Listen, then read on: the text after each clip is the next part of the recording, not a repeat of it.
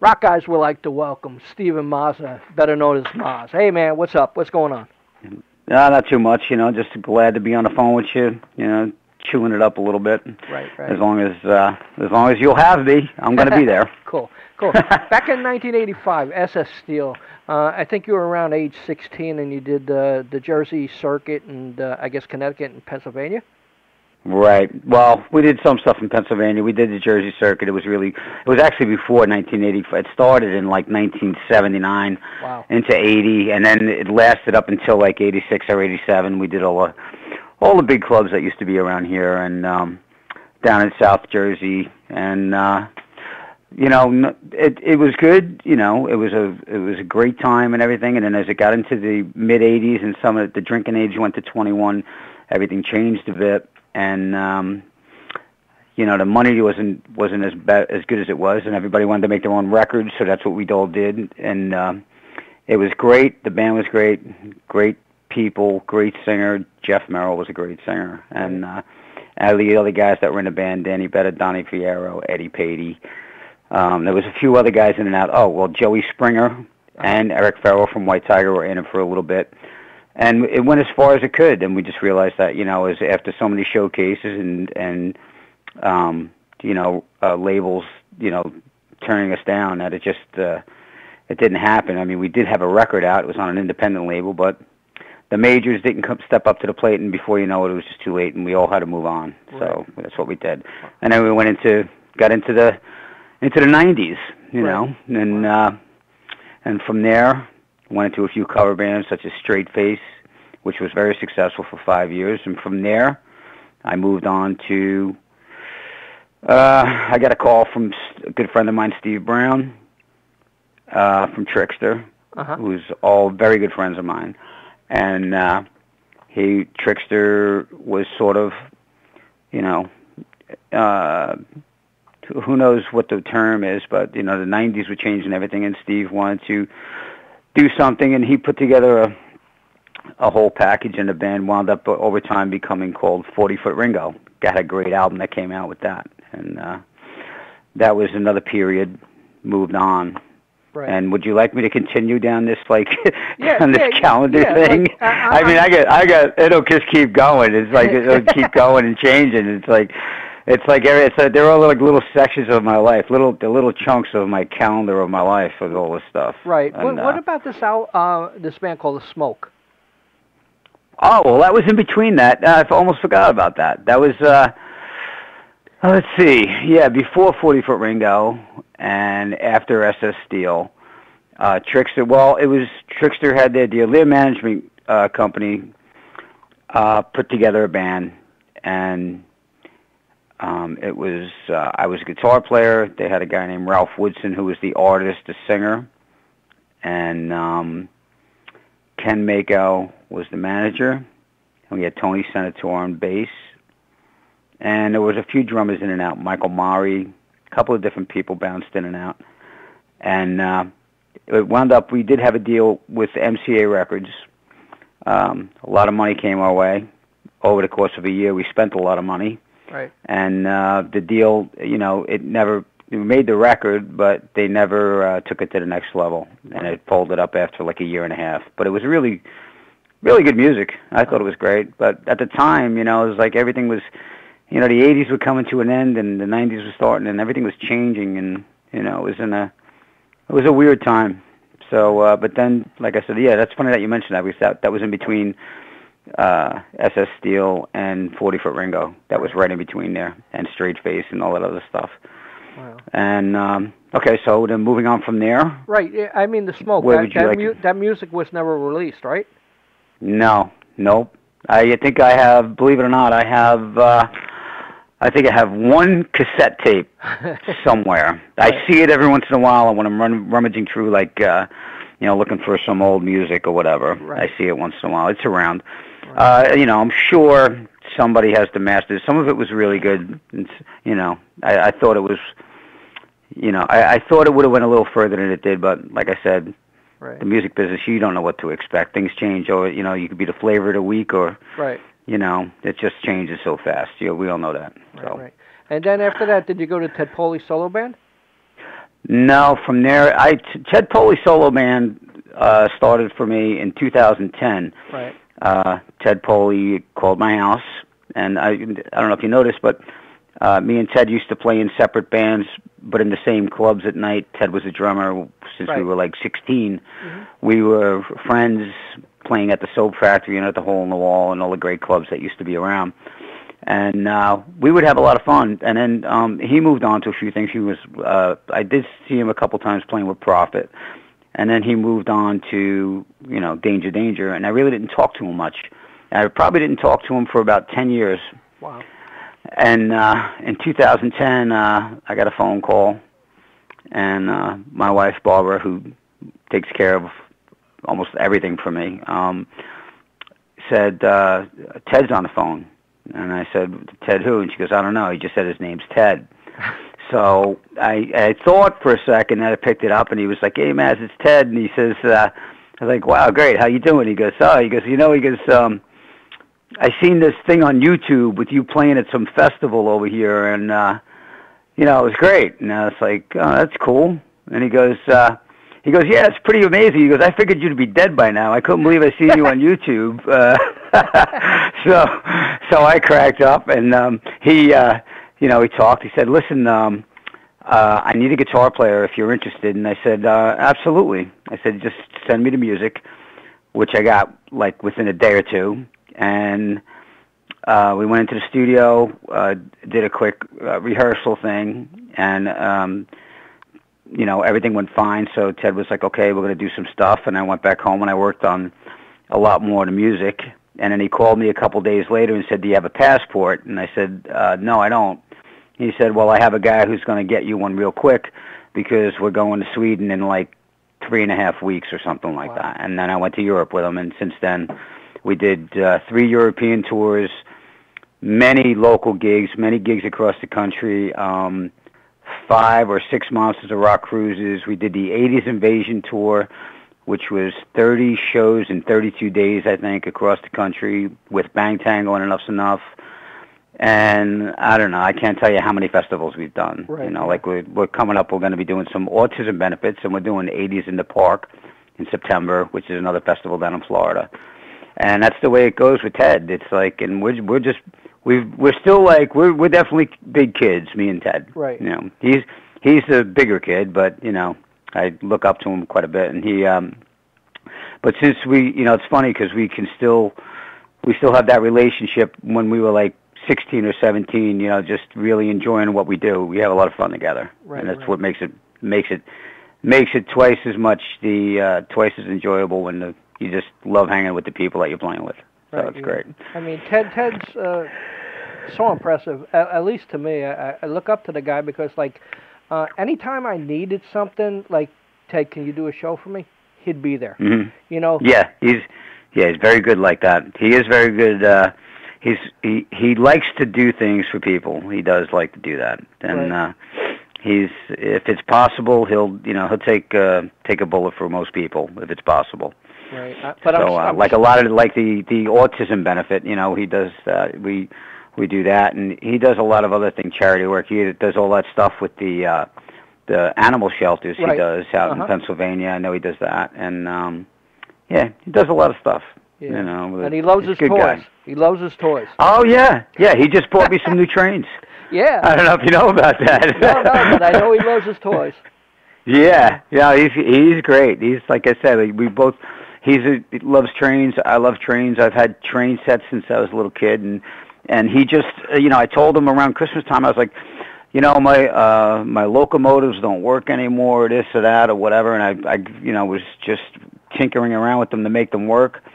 And he said, I'm going to try to get you something. And about a month and a half or maybe 2 months ago, he gave me a bag with 4 engines in it and said, here, this is for you. And I was like, this is great. I got, these, like, getting new toys. Right. And I tried them out, I think, last week or the week before, and I posted it on Facebook. I was playing with my trains. And, I saw that. It was great. I saw that. Yeah, that night I was home,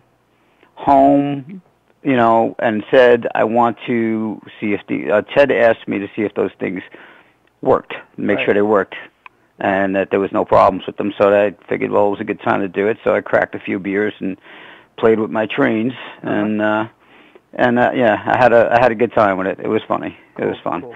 Yes, he does love his toys, and I love my toys. He loves his trains. I love my toys, my cars. I love my guitars. Right. He loves his cats. You know, he has cats. I don't have cats. I have a dog. Right. And but we all in all, we have a lot of fun. Yeah. And it makes for more fun. Wow.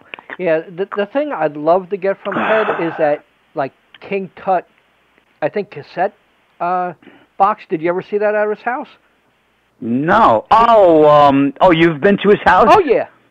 Okay. Yeah, no, I was up his house this week, and I know what you're talking about. It looks like the giant coffin that stands up and like would open. Oh. Yeah, like it would be like in the tomb. Like I love that thing. The mummy would be. Yeah, he's got some amazing stuff at his house. It's his collectibles and stuff it's just amazing. He knows how to really have a cool collection of stuff. It's interesting. Definitely does. Yeah, he had the Ted Poley barbecue last weekend, Saturday night. We were out there and we had a blast, and he was, doing his cooking thing and the barbecue, and he had a couple other friends over, and just barbecuing away with seafood and steaks, and he had some other people, some neighbors, right. A couple, the Brownings from, I think they're from Massachusetts. They came down. They're friends of ours. They came down and brought a lot of seafood, lobsters and stuff. It was a pretty interesting night. Yeah, it was great. I definitely admired him. I definitely admired him. So do I. Cool. Okay, let's move on to Pump City. Pump City, that's one of my cover bands that's been going on since about 2007. Me, Dennis Zimmerman, Joey Springer again from White Tiger, and Dennis Zimmerman, Joey Springer. We've had numerous drummers. We had Tommy Coombs. We did have up until a little while ago Thomas Frosteri or Tommy John. Right. Frosteri. He plays with Slippery and Wet. Great guy. And who else is in Pump City? Let's see. Sean Mars was also a member from Mars Needs Women, and it's just a fun cover band that kept very busy for a while, making some good bread, and playing all the bars every weekend. Just keep doing it wherever you can do it. It's that's what it was. Jersey Shore, up here in the wintertime. Whatever gigs you can grab and go out and entertain people was a lot of fun. I don't know if you probably never seen it, but it was a fun band. It was a really fun band. Tell me about. You're also working with Billy Monroe. Yes, that started about a year ago, last May, not this May, last May, just before that.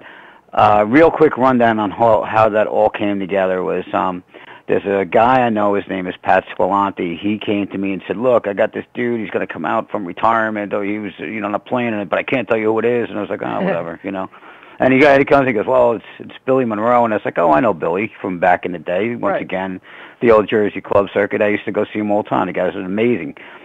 So we got together and we just started doing little rehearsals, not rushing anything, no pressure, just jamming around, a little bit. And then we wound up doing a show in May of last year. Went very well. And then pretty much, it kind of like just backed off just a little bit, just to like say, well, this is what we're going to do and this is what we got to do. And unfortunately, a couple of changes were made, and Richie Rano from the band Stars stepped up, and he is now playing guitar with us in that band. And once again, it's Joey Springer, playing bass, and me playing guitar, Billy singing, and Tony Serbo from the Willies playing drums. And it's an amazing band. It's more or less, I wouldn't call it, just a cover band. It's more than that. It's like a tribute to the 70s and maybe early 80s. Nothing like the 60s, not anything like, it's more like Aerosmith, Ted Nugent, Zeppelin, some UFO. It's really a great assortment of music, even stuff like Jay Giles. Right, cool. And it's put together very well. There's a lot of things that are crafted into the set. Bill, you know, even the there's kind of like the wardrobe thing. The look of the band is really going for the whole '70s thing, and it's going very well. We're actually playing this Saturday, July 15th. Is this Saturday? Yeah, July 15th at the little place up in Mahwah called the Mason Jar. Cool little place, and we did a show 2 weeks ago at Rise in Lodi, big room, went very well, and we're just gonna, you know, just take it one step at a time and just keep rolling along with it, and you know, whatever we can do to keep busy and, you know, keep the machine rolling. Cool. You know, wow. That's what we do. Wow. And you know, and there always is that other thing that we do it for that we don't talk much about it, but it has to do with the money. Right. Yeah. We have to, you know, got to get something. You got to get some money from all this stuff. So it's going pretty well. Billy is he's a bit of an enigma. He's really he really is a good guy. He's a you know, owns his own tattoo shop. Right. And he is very smart, very quick-witted, very good on stage. And he's still got his pipes. And you know, you'd have to come out. You can't explain it. You'd have to come out and see the guy to see what he's like. He's a good performer. And with me and Joey and these other guys, Tony and Richie Rano behind him, it's a really cool thing. It's fun. Cool. Let's talk a little bit about, you know, Ted and you and your support for autism. Oh, okay, absolutely. Well, me and Ted we'll do the autism tattooing for autism, which is run by Tony Rodriguez, they call him Tattoo Tony. He has a shop down in. Yeah, what is that in by Sandy Hook? What is the name of that town? Highlands or something. Yeah, we go down there and do that, and whatever other autism benefits, you know, Ted's always up for it. I can't tell you. Before I've played with Ted in this band, I don't know if Ted did anything with autism benefits before that or not. Maybe just because he, you know, knew that my son was autistic, or well, I don't really know. But whenever it comes about, or somebody sees something, it seems that he never, you know, shies away from doing it. Right. So we always like to feel like just to do our part. It's not a lot to ask for, and Ted always steps up to the plate for it. As you know, like you've seen when we did that one at Mexicali, you were there. Right. I was there. Mike, you know, he came down and played, and it was partially or mostly his idea of why don't you have your son come up and play a song, you know, which was thrilling for me to be on stage with my autistic son playing. His name is Jake. He was playing guitar that day, and it's thrilling. You know, it was great. Excellent. And of course, my son was thrilled about it. Now, you know, Jake, you know, has his needs, but as far as playing music, he's doing pretty well with it. Cool. You know, other things he doesn't do so well with, but as far as playing music and enjoying music, he seems to dig it, which makes me happy, makes him happy. So, and I just want to do another plug here on. Okay. I do have another son. His name is Max, but he is your normal son. He's graduated high school, but he's very involved in music. He plays tuba. His main instrument is trombone, and he plays baritone, 3 horns. And he's going to college and majoring in music in September. Wow! And I'm proud of that. So just wanted to make sure everybody knows that. Right, yeah. Yeah, and Tattoo Tony, his little shop's called Under My Skin. And, you know, that's a great guy, too, who helps out a lot with autism and stuff like that. Yeah, so. He's very involved in that. And, you know, it's funny because before I did all this stuff, when I was in Pump City, the beginning of Pump City, my friend Dennis Zimmerman knew him. And Tattoo, we used to play at some place called... I think it was in Keensburg. I think it was like one of these like ocean bars. Right. You'd be out like facing the water. I can't remember what the name of it was, but I can't remember what the name of it was. But Tony used to come there sometimes. He'd come up and jam with us a little bit, you know. And I didn't really know him at the time, but I got to know him a little bit through that. And he's a great guy, really good guy. So yeah.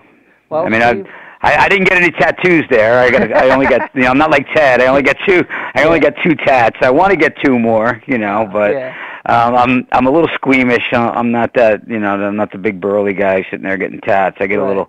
I start to turn white when I'm getting the tats, and I get a little. My stomach gets nauseous, and so it took. I'm not that. There's certain things. Needles kind of skeeve me out a little bit, but I can get through it if I really have to. Cool. Yeah. Wow. So, Maz, it was great talking to you, and, I wish you the best. You're doing a great job, keeping the Jersey vibe alive, Well, so, we kind of live. It's funny, who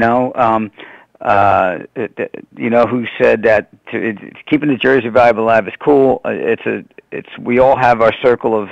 There's this Jersey circle of musicians that are always around, been around. There's some that are older, some that are younger, but they're all there, and they all seem to go do their things, but they come back, and they still want to, we all want to be, out there in whatever places or corner taverns or wherever it is, a VFW hall, anywhere. We want to be there. We play in front of people.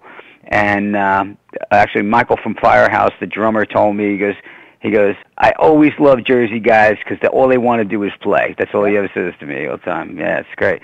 But anyway, it's sort of like it's a different vibe with the Jersey thing, like you said. Right. We all just want to play. We want to get out there and just keep doing it. Cool. So I really appreciate you giving me the call, and I will talk to you soon, and I owe you a little envelope that you will get in the mail. Okay, no problem. with a couple little items in it for you. Cool. And, would you like to send anything to the fans out there?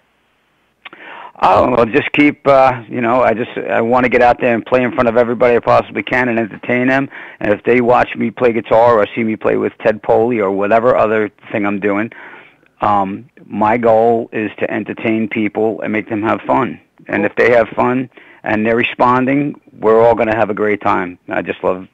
That's what charges me up. Everybody having fun at the same time. That gets me going. Great. So that's about it. That's all I could say. Maz, before we conclude, can you tell me any other project you worked on? Well, I also play from time to time with a band called Off the Road from Pennsylvania, which is Greg Smith of Ted Nugent, bass player of Ted Nugent, also bass player who played with Rainbow, played with Alice Cooper, played with Billy Joel, Alan Parsons' project. He's now touring with Ted Nugent for the past, and been with Ted Nugent for the past 9 or 10 years. So when he's home, he has a band called Off the Road. He recruits some, musicians from around the tri-state area to come play with him for certain shows. Right. And it's, playing a lot of good old-time classic rock and roll. And he's an amazing singer, and it's a real fun thing. Usually I'm playing with Paul Del Bacchio also is the drummer. He also plays in the Ted Poley band next to the bass player from Ted Poley band, which is Pete Ruello. And one other thing I have to do, that I do, he said do, anyway, is, as far as mentioning the Trickster guys, I did do the PJ Farley solo shows out in the Midwest. We did Rock and Skull, 3 or 4 shows out in Midwest, and I was privileged enough to be in his video for the song "You Stick Out," and that's about it right there. Cool. So got that in there. Anything else? I don't know. That's about it. That's about it. Okay. Great. All right. Thanks a lot for Been talking, wonderful. Man. Bye-bye. All right. Bye-bye.